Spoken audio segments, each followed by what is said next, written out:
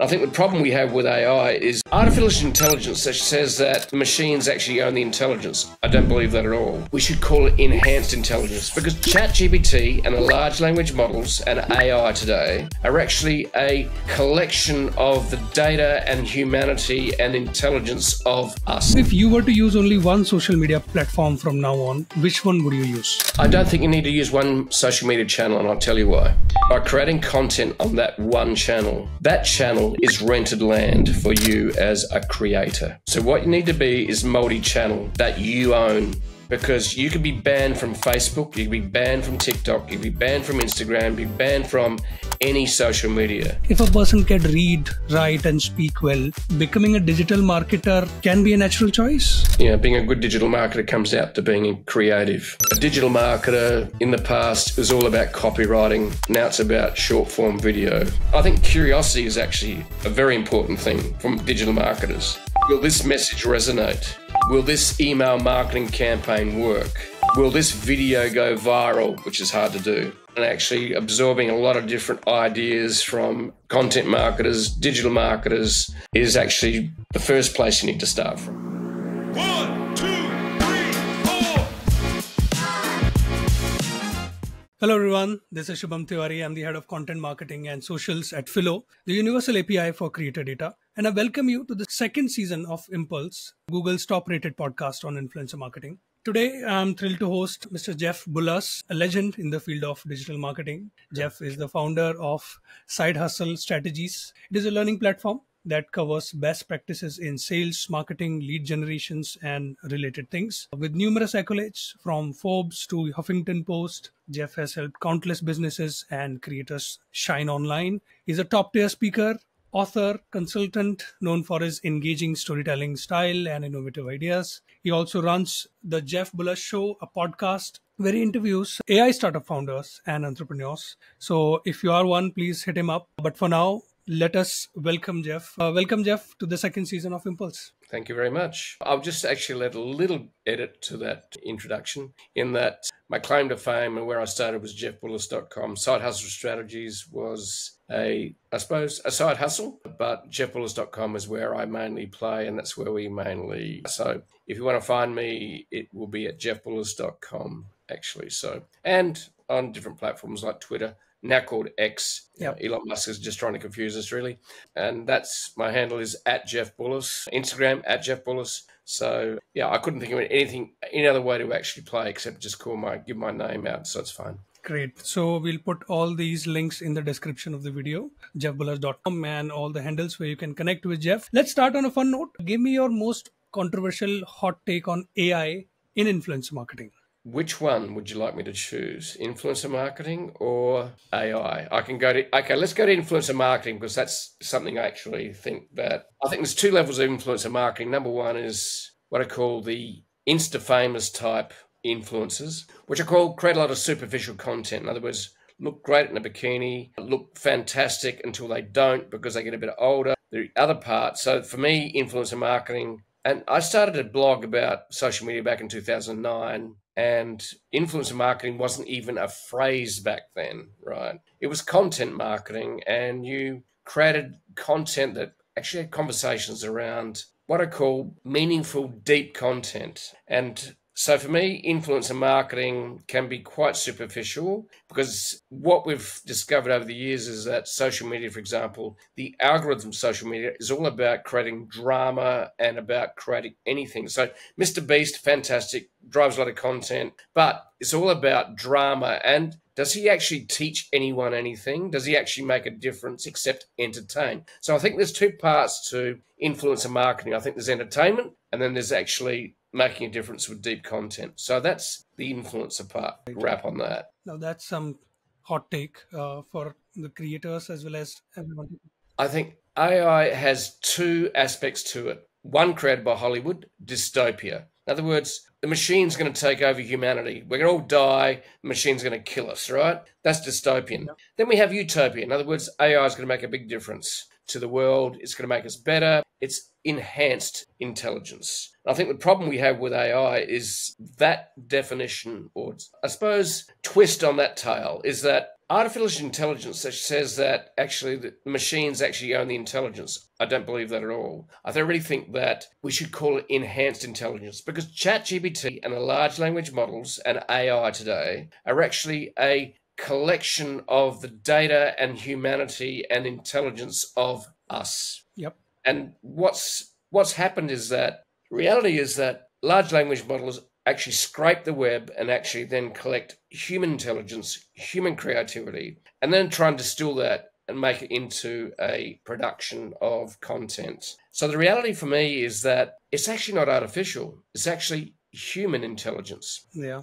But curated by the machine, because we're in the middle of a very interesting time in that what we have is we have so much data that as humans trying to make sense of that, and as humans, we're pattern recognition machines. So trying to make sense of that is actually really a big challenge. So what's great about AI is that, and I would rather use the word EI, enhanced intelligence. How can we use the intelligence of the planet, the intelligence of humans, the creativity of humans that can be collected by the machines to make us more human? So there's my two takes on influencer marketing or influencers and AI. Wonderful. The influencer marketing take is truly a hot take for everyone to think about the kind of content and its impacts. So you're clearly not team Mr. Elon Musk when it comes to the dystopian view of AI, right? Well, Elon Musk wants it both ways. Interesting. Okay, so he says AI is going to kill us, AI can be dystopian, and then on the other hand, he launches Grok, which is a competitor to ChatGPT. Yeah.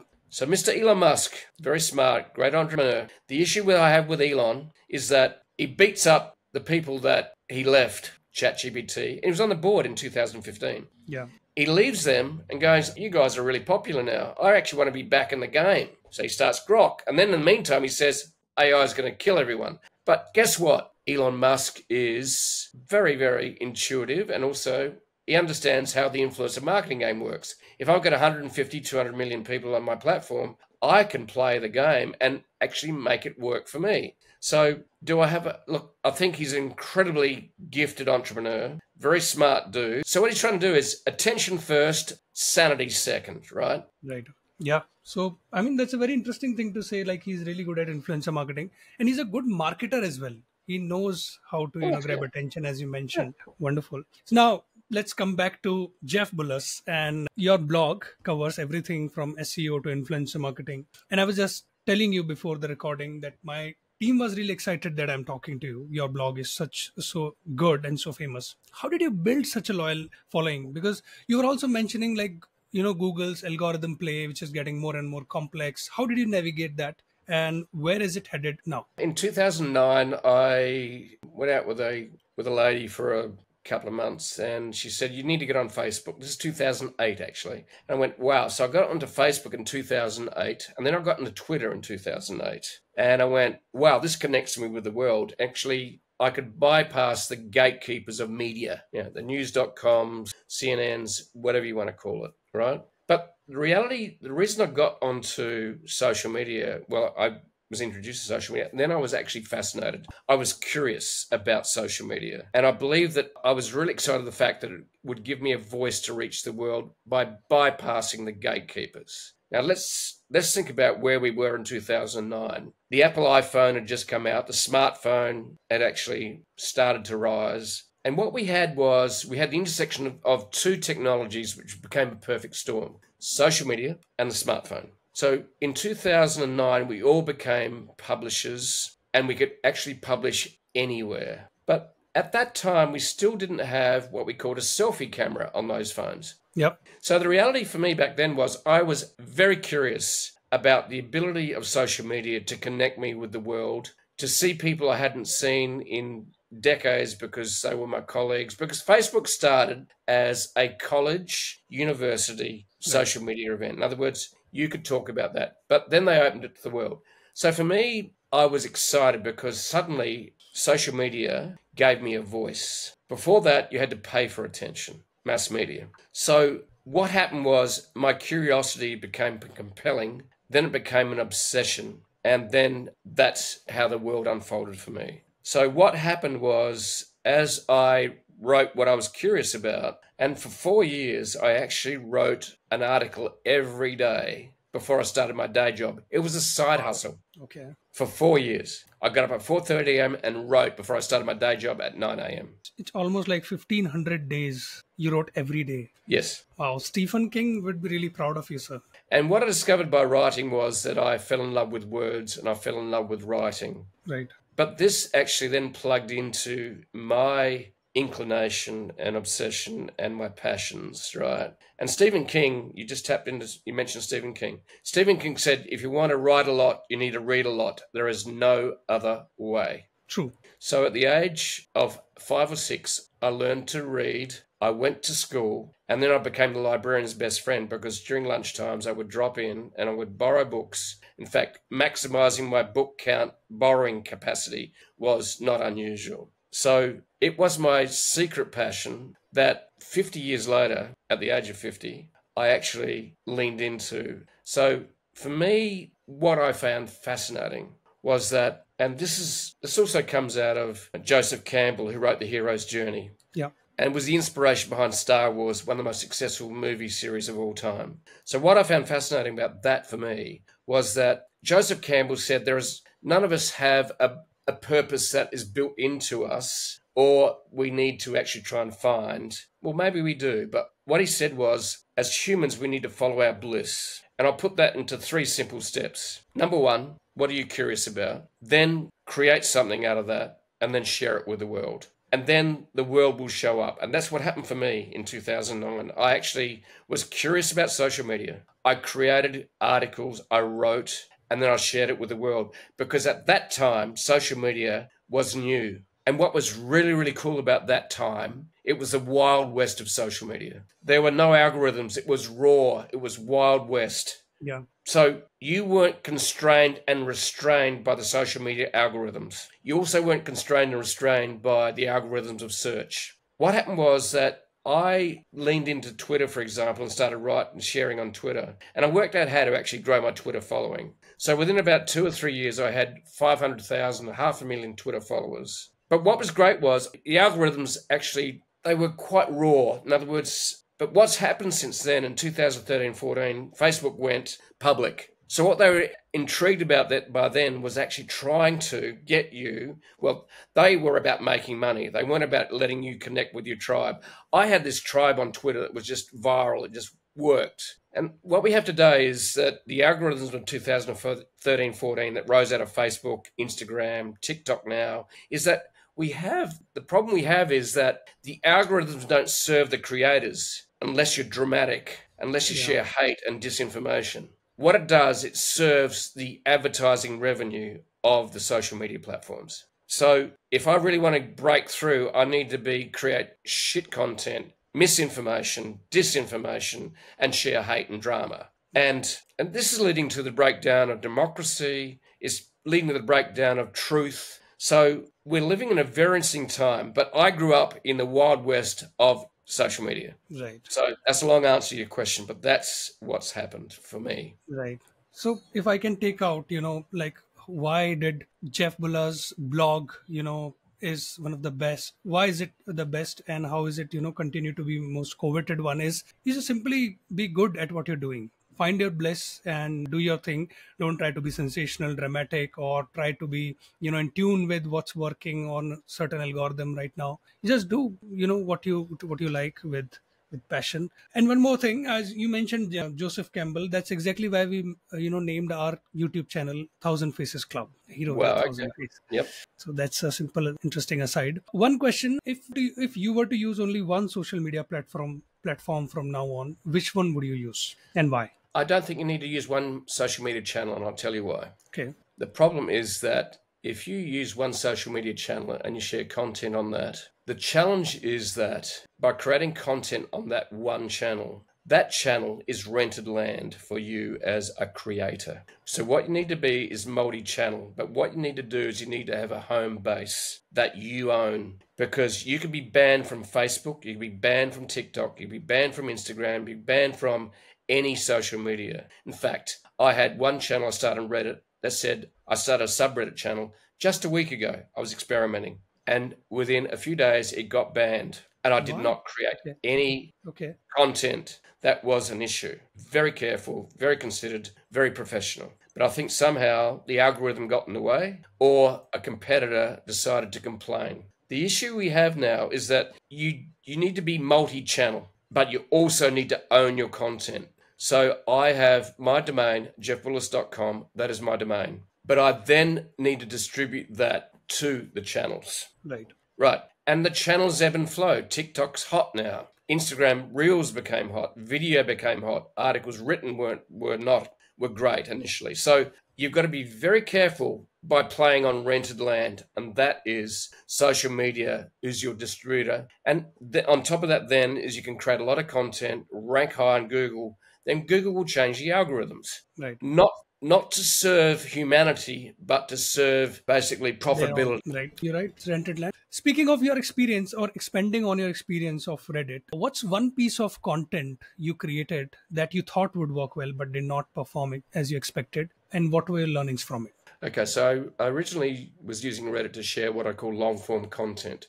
Reddit likes questions. So I created a subreddit recently, and it was about how to create a side hustle. So I created some long-form content as a bit of a foundation. And then I actually just asked some questions like, has anyone made any money using AI as a way to actually create a business? And I shared that on a couple of platforms, and my subreddit got banned. And I'm going, really? So not controversial, no issue. So I moved, my form of content is usually long form and deep rather than short and superficial. Right. So, for me, I created distribution with Twitter. That's how I actually got to reach the world a lot. But then what I was doing is I created headlines that actually then had a link to longer content, which was to my blog. And that's how Twitter served me until the algorithms then didn't work, because the algorithms of social media were all about maximizing the platform revenue,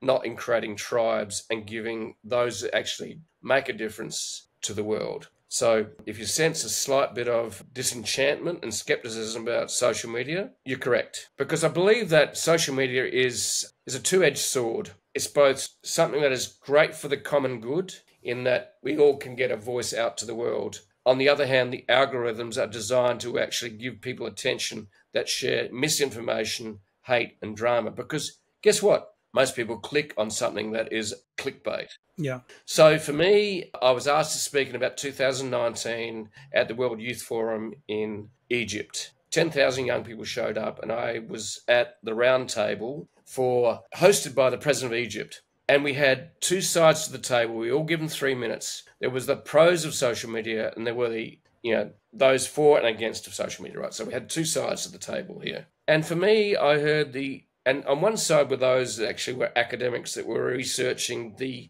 negative impacts, people, young people that were being impacted by hate and shaming on social media. And the other side were those entrepreneurs. Actually, social media was their way to actually share their information. So for me, that was actually a watershed moment in terms of the impact of social media. And I went, we need to be very careful about how we use social media. So for me, in 2019, my exposure to the positives and the negatives of social media was quite revealing. And for me, today, I actually don't hardly ever get onto a social media platform and scroll. Yeah. Just continue to use your thumb. Yeah. And I'm going to tell you two reasons why I don't do that. Number one, it comes from a term which was from a friend of mine. She said to me, we judge our insides by the outsides of others. Okay. So if you go to an Instagram feed, a Facebook feed, all you see is a shiny outside of others. Yeah. They're sharing their best life. Filtered photos. Yeah.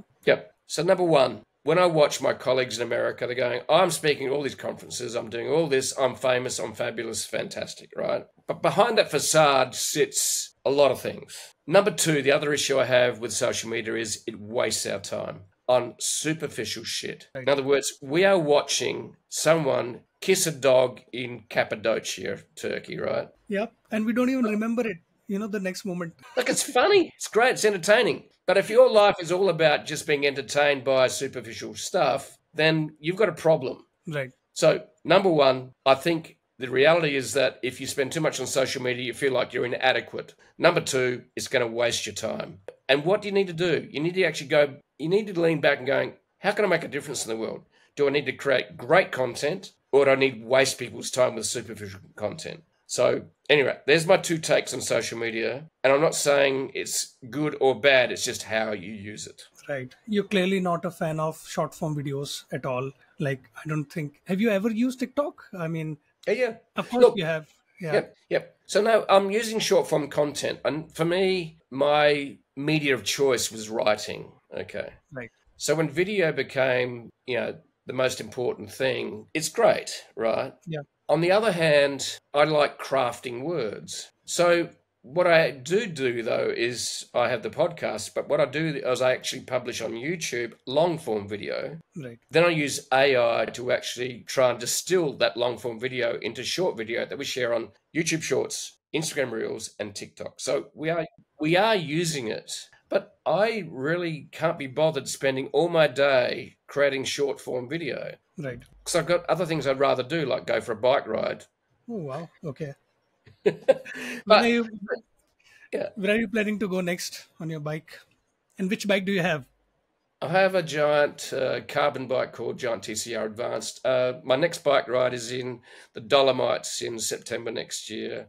I will maybe do a bike ride in New Zealand, Alps to ocean, which is actually one of the most fabulous countries in the world is New Zealand, to ride from the Alps to the ocean, because I'm a little concerned with social media actually creating an artificial life we actually don't get out of off our phones and actually go and experience life. So for me, it's about experiencing life. But guess what? I'm a little older than the average 20, 30 something, and that's me. So Yep. I'm a little concerned sometimes by the obsession with the smartphone and people's use of it, in that they live their almost entire life on a smartphone. Right.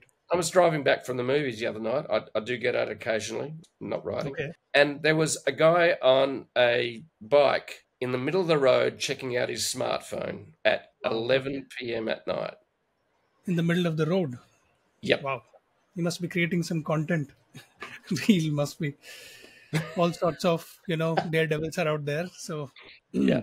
Anyway, I address my case. I think we actually need to create authentic experiences. We need to get out. We need to actually live. We need to listen. We need to be engaged, not with our smartphones, but with life. Right. Hear the birds, smell the roses, and all that stuff. Great. I'll come to the, content distribution strategies using AI, which you mentioned, like when you write long form, then you use AI to distribute it. But before that, do you think if a person can read, write, and speak well, becoming a digital marketer can be a natural choice? Or if I reverse the question, a digital marketer, should he or she be a good writer or reader in the first place? I think digital marketers, being a good digital marketer comes out to being creative. So I think, for me, look, a digital marketer in the past was all about copywriting. Now it's about short form video as well as copywriting. So I think and also a good digital marketer will also be someone that is intrigued by digital marketing, right? So I'm not necessarily intrigued by digital marketing and writing. Can I write a good headline, for example? That's great. Can I write good copy? But what's really interesting that's happening right now with AI, for example, is that AI can actually scrape the web, put together a 50-week email marketing campaign with a few prompts. So in the middle of that it's really interesting in that I think being curious about how that will work. So I think curiosity is actually a very important thing from digital marketers. Wow. Okay. Will this message resonate? Will this email marketing campaign work?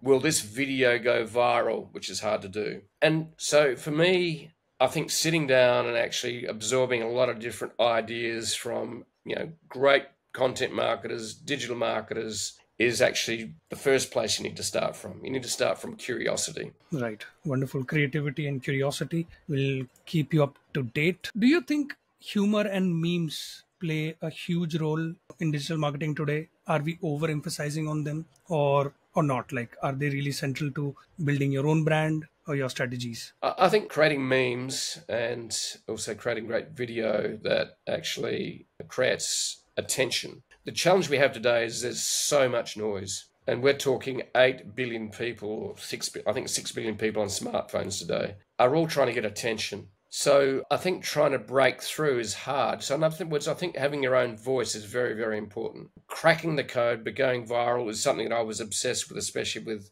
in a text-based environment, 10 years ago. But headlines are also important for video content as well. So I agonize over the headlines for any article that I write or create. But yeah, memes are important. Trying to crack the code of the algorithms. I think we're in the middle of the battle of the algorithms. Yep. So how does the algorithm work on TikTok? Different to how it works on Instagram Reels. How does the algorithm work on Facebook? It works until it doesn't. Like BuzzFeed, for example, in 2017 was just amazing. Yeah. Then Facebook changed the algorithm. Now it's nothing. Now they're losing money. So we have this fast-changing environment that is a challenge for all of us as marketers, as content creators, as video creators, as writers. So it is overwhelming. Right. I think AI can help us scale that, but we're also trying to work out how we use AI in the most effective way. I grew up in the wild west of social media back in 2008-9. And I had, the most amazing experience with that. I leaned into the wild west and it worked for me until it didn't, because I discovered I love writing. So I didn't become a meme player. I didn't become a video creator. I'm now using AI to help me do that. But the reality is I'm an old school blogger, right? Bloggers were hot in 2010 until they weren't. Yeah. Now that's all about being a hot TikToker, right? Yeah. For me, I can look back with 15 years of experience into this space and I'm going, God, it's exhausting.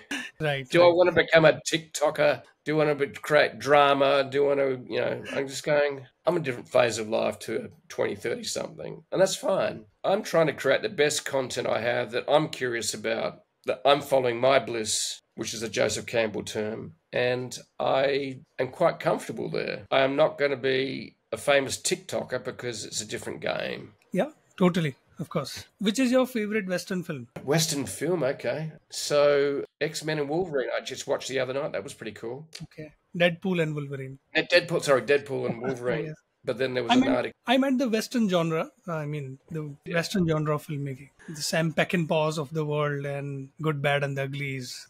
Yeah. Look, I go between French films and Hollywood. Okay. Yeah. So I've got, what's the best Western movie? Are you a film buff? You guys have got Bollywood, Americans have got Hollywood. So for me, I suppose, because I have a very general taste, I love a lot of entertainment. So it could be like Deadpool and Wolverine was both violent but incredibly funny. And like on the other hand, there's a whole bunch of other movies I can't remember off the top of my head, but I'll try different stuff. Sometimes it might be. Okay. You like Star Wars? So what, Star Wars? Look, I love science fiction. Okay. I like Iron Man, for example. Oh, nice. That's great. Good taste.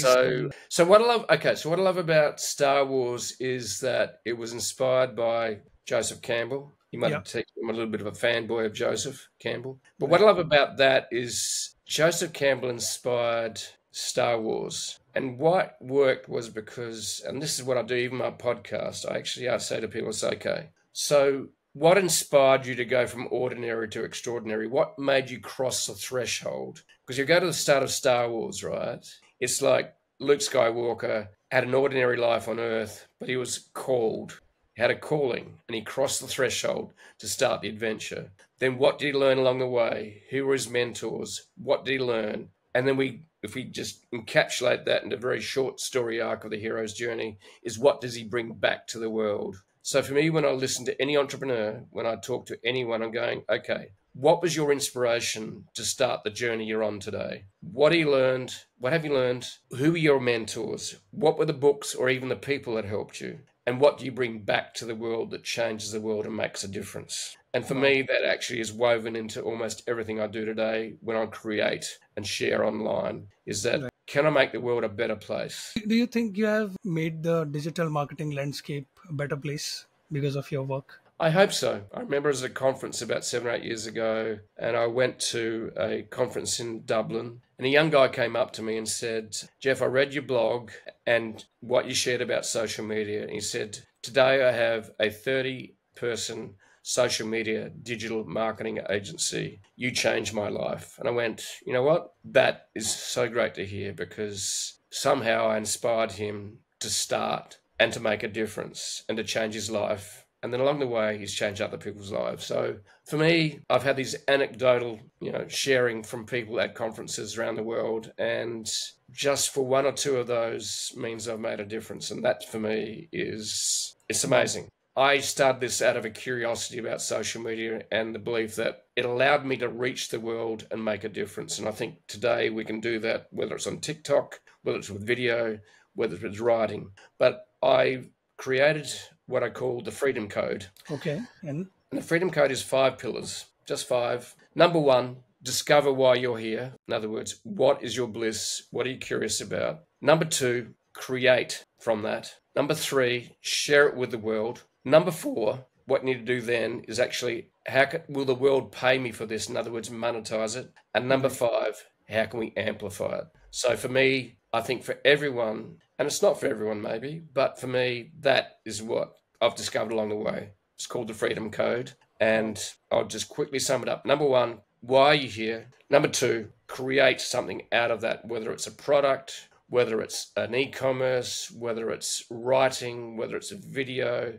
Share that. Number 3, share that with the world. Number 4, will the world pay me for this? Number 5, once you work out if the world will pay you for that, is actually to amplify that. So it's not all about the money. It's actually coming from a place of curiosity and passion and purpose. And what I love about Joseph Campbell is said, follow your bliss. And follow your bliss is actionable. It's not static. A lot of people have great ideas, but they actually never do anything with their ideas. They don't create and they don't share. And the other challenge we have within the second step on create is that the problem with creating for people that don't actually share it with the world is you might have the best idea in the world. You might create something, which is the best thing, but you put it in your filing cabinet and you never give it the light of day. So we all need as humans to actually put it out into the world, because that's the only place where you'll make a difference. Wonderful. You're clearly very inspired by Joseph Campbell. Who are other people that you look up to, your mentors or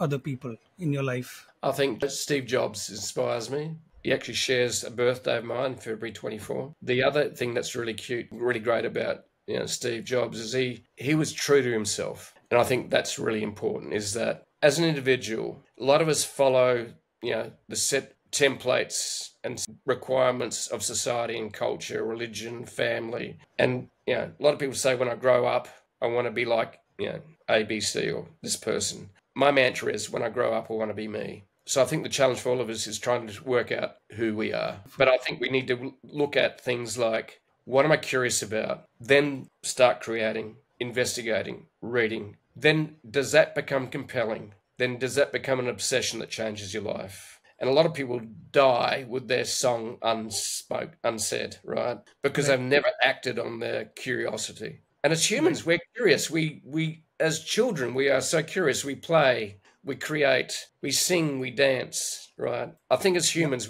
as adults, we need to continue to sing and dance. True. Couple of rituals we make our guests go through at the in the third act of our interviews. First of all, you will love this. Give us your top 3 books of all time. Okay. My first book that inspired me was by Tolkien, which is Lord of the Rings. Wow. Okay. Love it. Yeah. Okay. So I read 65 to 70 books a year. So I'm trying to pick one out of that. So you read almost 1.5 or 2 books each week? Yes. Wow. The other book I read recently, which I think I would put into one of my top ones, is by Charlie Munger, who died at the age of 99 last year. The sidekick, in fact, the partner of Warren Buffett from Berkshire Hathaway. He wrote a book called Poor Charlie's Almanac. Right. And for me, that was inspiring because it was a person who lived for 99 years. It encapsulated the wisdom. He said that one of the things that he's used over the years is to create mental models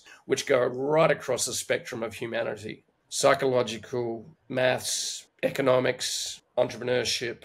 So for me, Poor Charlie's Almanac was a revelation. The other book I would say was the book called Deep Work, Which, in other words, I think it's really important that as humans, we need to create something that matters. And I think, for me, that those 3 books, look, I'm not saying they're the only 3 books because but along the way, I've read books on pirates and I've read books on adventure. But so there's 3 books. Wonderful. I love books on sea voyages, Moby Dick and Endurance. These books are just so inspiring. Last ritual, would you like to nominate anyone for our show so that we can continue to have wonderful conversations like this? Nominate someone for your show. If you want to talk to a big mind, and I interviewed him this year, is Nick Bostrom, who wrote Superintelligence in 2014 and then wrote Deep Utopia this year. Nick Bostrom is a polymath. Okay. In other words, his interests lie across the spectrum in terms of knowledge, from neuroscience to physics to maths to economics. I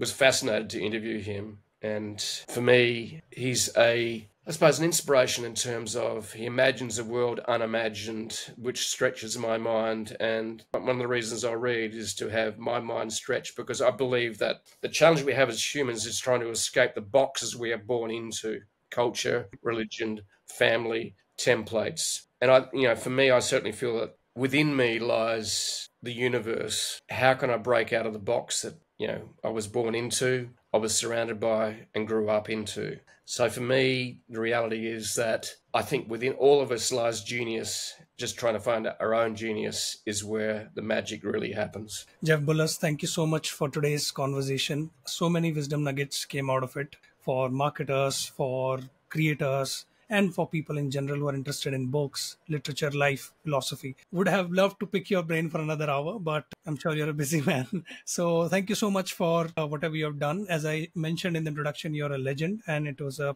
true pleasure for me to speak with you. And thank you on the behalf of all the young digital marketers. We look up to you and we wish you the best in whatever you're pursuing right now. Thank you. Thank you very much. It's been an absolute pleasure and a joy. And I would say to anyone, follow your bliss. There you go. So, of course, this was a really helpful interview. So let us know what you thought of particular wisdom nuggets that resonated with you. Connect with Jeff on LinkedIn, Twitter, or wherever you are comfortable. And please let us know what you thought of this episode. Thank you so much for watching. Thank you.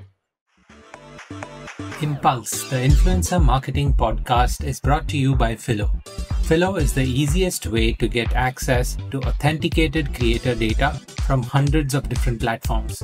To know more about Phyllo, visit getphyllo.com. That's getphyllo.com. Also, make sure to search for Influencer Marketing Podcast in Apple Podcasts, Spotify, Google Podcasts, or any of your favorite podcast listening platforms. And don't forget to click subscribe so you don't miss out on any future episodes. On behalf of the team here at Phyllo, thank you so much for listening.